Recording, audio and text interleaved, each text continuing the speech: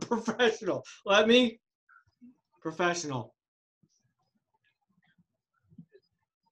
Hello and welcome to Terran Files. I'm Jamie Young, and today I have Kelly Metzger, the Executive Director for Adirondack North Country Gender Alliance. She is also a core member of Adirondack Diversity Initiative, and you can correct me on this, one of the board members for Gender Equality of New York. Yes, I'm a founding board member for GENY. Okay. And first to start off with the Adirondack North Country Gender Alliance, or as we all call it simply, the Gender Alliance. That was started back in 2015, right? The original idea began when I visited someone who is now a very dear friend in Syracuse in 2014, Terry Cook.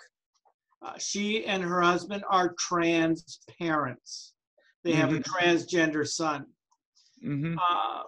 Through the course of that weekend, we had a wonderful conversation on trans issues.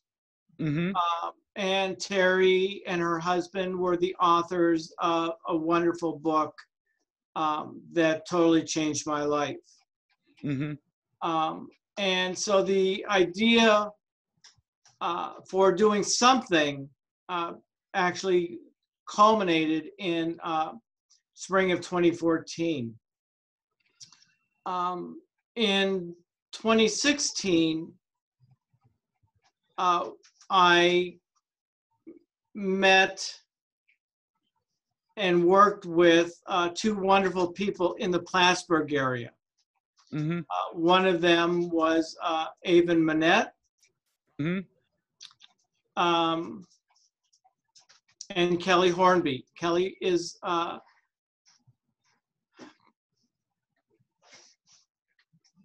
social worker with Clinton County Mental Health. Kelly was the person who put me in contact with Avon. And in that initial meeting, Avon's group was a group of loose transgender youth who wanted to get together and have some sort of fellowship. Right. Kelly Hornby and I were looking for a group to put together as a more formal meeting type situation. And the conversation that Kelly and Avon and I had that one afternoon really cemented the idea that we needed to bring our groups and ideas together to create LGBTQ and especially transgender peer support. Right. So that was probably in the early spring of 2016. When I was out on medical leave that summer, the idea to actually formalize legally what we were doing was something I had considered. When I came back from medical leave, we contacted an attorney to actually begin the actual formation of creating a 501c3 not-for-profit. Right. With the name of Adirondack North Country Gender Alliance. That formal recognition of our 501c3 status came in the spring of 2017. During that time, we put together a group of potential board members. So we could become a formal, organized legal structure. Right. And since then, what is the main objective to the whole organization as in the way of, does the organization do support or outreach? The in any mission form? of the Gender Alliance is to provide a safe place for LGBTQ people to come together in a safe and secure meeting space. Right. We do provide educational training on LGBTQ issues, focusing especially on the transgender, non-binary, and intersex community. We look to provide events and training opportunities in the Adirondack North Country region. That includes our peer support groups in Plattsburgh for our adults and young adults, and here in the Saranac Lake, Tri-Lakes area for transgender youth. We also team with community providers and organizations to present events and programs focusing on the LGBTQ community in general, but also the trans, non-binary, gender non-conforming, and intersex. Some of those partnerships also include the New York State Division of Human Rights. We are very happy and proud of that organization, as well as our associations with Gender Equality New York, of which I am original founding core team or board member, and Adirondack Diversity Initiative, which I'm a core team member of. So we're trying to build coalitions, partnerships with area providers to provide resources and training here in the North Country community. When we as a group officially named the organization Adirondack North Country Gender Alliance, that was actually our focus. Not Plattsburgh, not Saranac Lake, not the Tri-Lakes. Our focus was really to, at some point, expand this to the Tri-County area of Clinton, Franklin, and Essex County. One of our long-term goals that we are still trying to achieve is to create an LGBTQ community center in Plattsburgh. Okay. Plattsburgh being the largest population base, with the idea of expanding that out to other local communities such as Malone, Saranac Lake,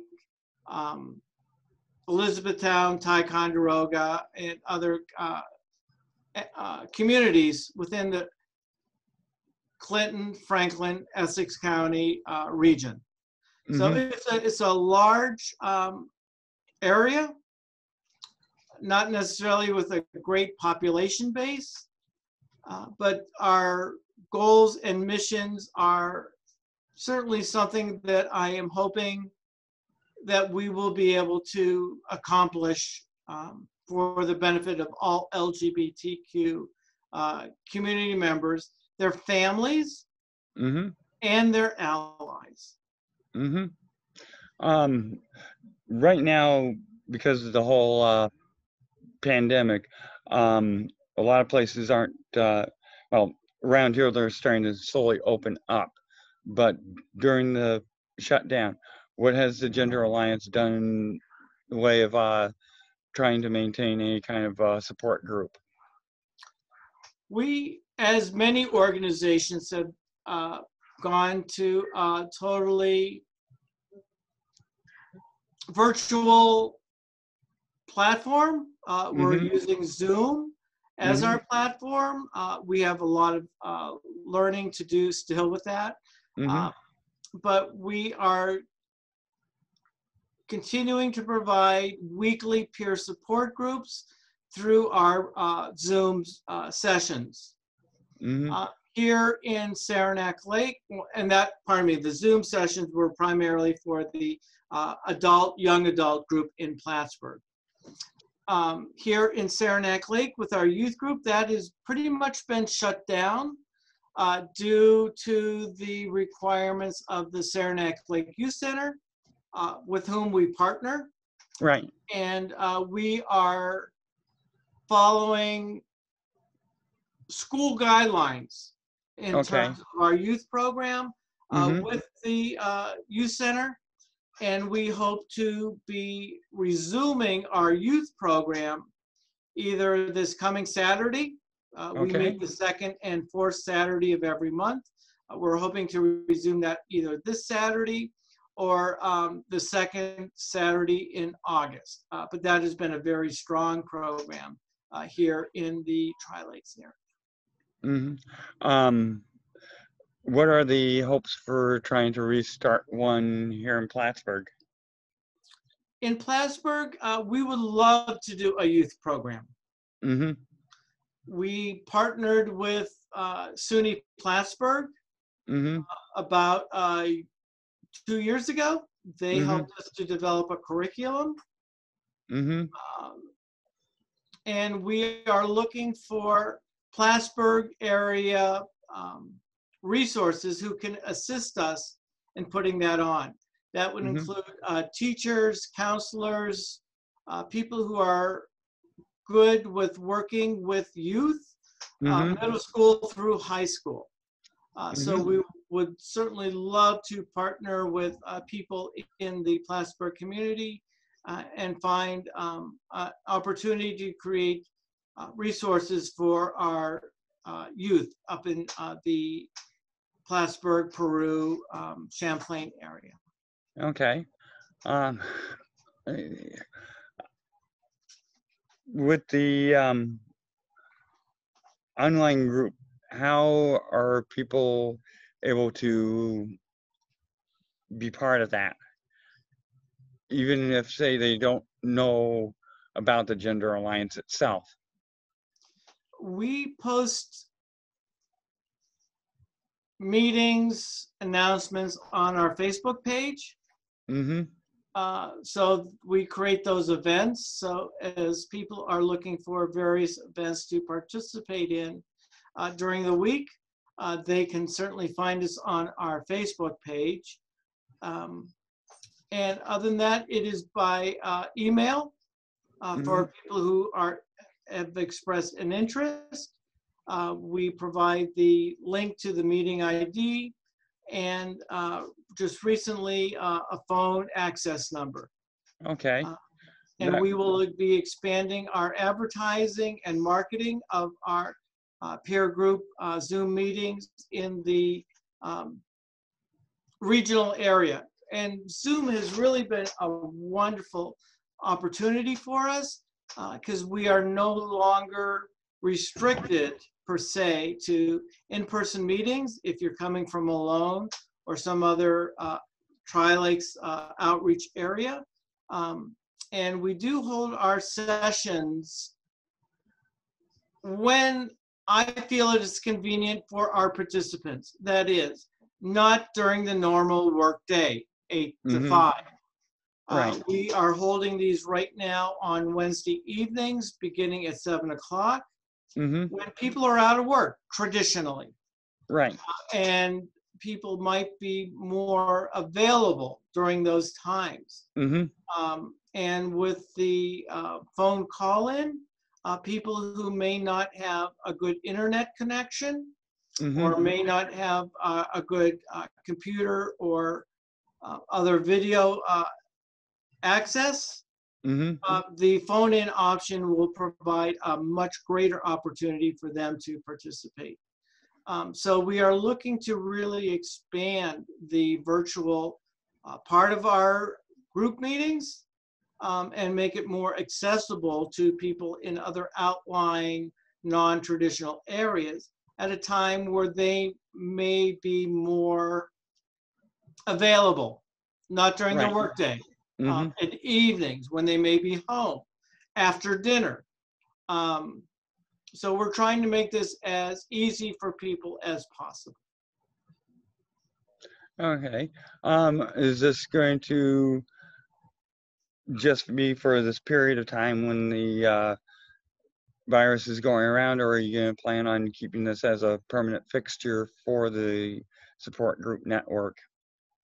I think we're still exploring those options between in-person and virtual. What I am seeing in the professional world is a blended experience. Okay. So there may be some times where perhaps in the fall or winter, depending on the COVID experience here in the North Country, there may be some times where we are able to finally get together as a group, socially distanced, and all precautions in place. Right. But I think going forward, the virtual experience is something that we want to continue. In person, in face, one-on-one is very important Right. when you're in a group like this. But I think a blended experience is something that we can attract more people with and add voices to this group. So I think we're going to look at both options as we go forward, especially in the remainder of 2020 and into 2021. And then we will make decisions accordingly as a group. Right. The Gender Alliance has been, for the past several years, been putting on Plattsburgh's Pride Celebration. How is that going to be handled this year? That's a very good question. Traditionally, we have held in-person events in Trinity Park. This would have been our 5th year, which would have been an amazing year for Pride. Mm-hmm. This year, we obviously have to do something different. And so what we are currently looking at is doing socially distant, vehicle only, rolling Pride event through Plattsburgh. We are currently looking at different sites where we can organize our vehicles, where people can decorate their cars, socially distance, and we can process through the streets of Plattsburgh, including downtown Plattsburgh, because that's a very important area for us, is our downtown Plattsburgh community, supporting our downtown merchants. And then finally, ending up at the Oval on the former Plattsburgh area Air Force Base. So we are currently in that process of trying to put this planning together and finding venues who will allow us use of their space as an initial meeting location. And then we will finalize and recommend that to the Plattsburgh City Council for their approval. But that is our plan right now, is to have a rolling Pride on October 3rd of 2020 in Plattsburgh. And after we're through all of this, hopefully be back to the typical Pride celebration at Trinity, correct? That is our goal. Certainly, that has been a wonderful venue for us. The issue we have with Trinity Park is due to its size, its physical size. It is somewhat limited, but we certainly enjoy being in downtown Plattsburgh. That is Trinity Park is a central meeting and community space that we are very happy and proud to make use of. So that is our goal, COVID permitting, in 2021. too many numbers there. Too many numbers, I agree with Right. you. I heard this through the grapevine that you guys are also looking at bringing Pride to the Tri-Lakes area. Yes, absolutely. It is beyond time that we bring LGBTQ pride here to the Saranac Lake, Lake Placid, and Tupper Lake areas, the Tri-Lakes.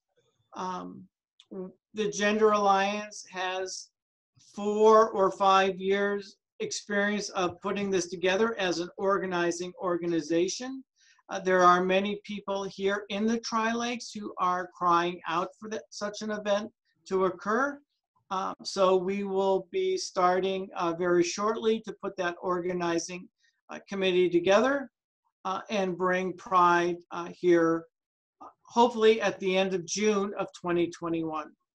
We need to work and establish new community partners here in the Tri-Lakes. And I'm looking on my core event team to assist with that process. But that is a goal that we're looking at, and I'm sure and confident we'll be able to achieve that here in Saranac Lake at the end of June of 2021. Okay. Now, moving along to another topic. At the state level, what is the efforts going around with the walking while trans law? And that's an excellent question. We just had our gender equality New York meeting this past Tuesday night, where that was explicitly discussed. The New York State Legislature is currently back in session. Mm-hmm. That bill is before the Assembly. Right. Passage. We have enough sponsors in both the Assembly and the Senate for Right. passage. Inexplicably, I don't know why. It is very confusing. But I believe it is the Assembly, head of the Assembly, and I could be wrong on that, and forgive me if I am, is right now holding that up. We have the votes of available sponsors in both the Assembly and the Senate, but the majority leader is currently, for whatever reason, holding that up and not bringing it to the floor for a vote. Through Gender Equality New York and some of our other partners, we've put out an email announcement asking regional members and people on our mailing list to phone their representatives in the Assembly and the Senate and demand that they vote in favor of the Walking While Trans bill. What that will allow or disallow, if you will, is police profiling of transgender women, and especially transgender women of color, for just being out in public, regardless of what they're wearing, what they're doing, what they're, how they're expressing in a public venue. It will prohibit police profiling of people just solely based on their appearance. And that is a vital issue for people throughout New York State. Yeah. Sounds good, but also sounds like it may be held up until next session too. I think that depends on the residents of New York State. Certainly GENY has put out an email and the North Country Gender Alliance in collaboration with GENY and our other state partners, urging residents to phone their representatives. We do have the votes. It's a matter of convincing the majority leader, Andrea Stewart-Cousins, to bring that to the floor for a vote and support. We do not know what's going on in the background. It is a mystery. The Democratic Assembly and Senate have been wonderful in their support of LGBTQ and trans issues, and especially in the last year. So this is actually very confusing as to what is going on right now. I do not have a good answer to give, but certainly that is an issue that Gender Equality New York is actively pursuing, along with our other state agency and partners. Okay. Now a question about Adirondack Diversity Initiative. What is their mission and goals? I became founding core team member many years ago through the efforts of a wonderful gentleman, Pete Nelson. He is down in the Keene, New York area. Pete's vision was that the Adirondack Park needs to be open and accessible to people of all races, ethnicities, genders, religious groups, any criteria that you can imagine, that the Adirondack Park needs to be open and welcoming and accepting to all people. Not only within this park, but from people outside the park in other areas of New York, as well as other people outside of New York State. And that's referring to the overall area of the Adirondack Park network. Yes, yes. Okay. And I think right now there are some discussions as to what that region actually means. And does that include Malone? Does that include Plattsburgh? Does that include areas in the southern part of the Adirondack area? And I think those answers are increasingly becoming, yes, we need to become more inclusive regionally. So we have a new executive director who came on board in the fall of last year, Nikki Haight Patterson. She is a wonderful, dynamic person. I count her as a good friend. Right now, the ADI is focusing on racial issues that occurred here, especially in the Saranac Lake area, but have other larger ramifications throughout the Adirondack North Country area. So ADI is focusing right now on race, and as a member of the core team, my focus is always on LGBTQ, because the LGBTQ community spans all categories: racial, ethnic, gender, income, orientation, identity. So ADI is going to be a vital force in our area in being a more open and welcoming region for all people, not only within the park, but from outside the park, and people from out of state as well. Okay. There's a lot there. A lot of work needs to be done. We have a very large mandate. ADI is sponsored by New York State, so we are receiving state funds. And we are looking to see how we can expand diversity and inclusion in many forms here in the Adirondack North Country area. That includes the southern Adirondacks as well. Mm-hmm.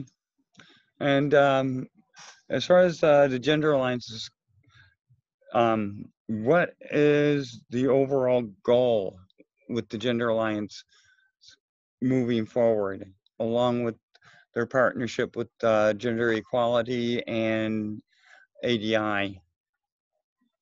We cannot operate and live in a vacuum. Mm-hmm. We need our community partnerships. And by partnering with Adirondack Diversity Initiative, partnering with Gender Equality New York, we are able to bring resources from other parts of the state, other experiences that we would not normally have Mm-hmm. to our community here in the North Country. One of the things I've been very proud of is gender equality in and of itself Mm-hmm. has been able to bring people from our area down to the Albany area to Right. be and participate in things like Equality Day in Albany. Mm-hmm. We have been very fortunate to bring people from other areas of New York State, Buffalo, Long Island, the Albany capital region, people from the governor's office Mm-hmm. here to the North Country, and have sponsored events for our regional community areas, bringing in these guest speakers from other areas. So we are able to bridge the gap from North Country to New York State, and from New York State here to the North Country. And I think that's been a wonderful opportunity to bring voices together, and so that we are not so isolated. And I think that's the way many people feel here in the North Country, that we are isolated sometimes from other areas of the state. And so bringing us to them and bringing them to us, I think, is a very important component that we will continue to work on going forward. Also looking forward, and this has been something that some people have mentioned,